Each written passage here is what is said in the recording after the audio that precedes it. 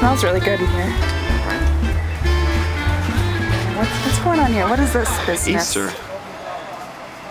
Is it just it's just the chocolate chip cookies, or are there? Chocolate chip with nuts and without. Okay. One of the first things I noticed about these cookies is they actually keep them on a heater so they stay warm and melty.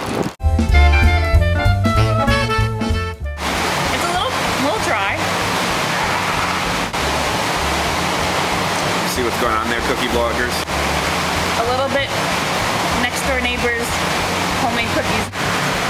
The flavor is there. If they could just figure out a way to make it a better cookie texture. So far, cost-wise, they're the winner. Taste-wise, they're the loser.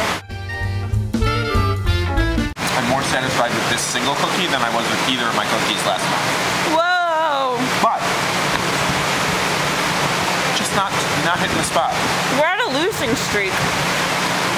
I don't know, New York. Am I gonna turn this Cookie Monster business around? C is for cookie, that's good enough for me. C is for cookie, that's good enough for me. C is for cookie, that's good enough for me. Oh, cookie starts with C. Oh.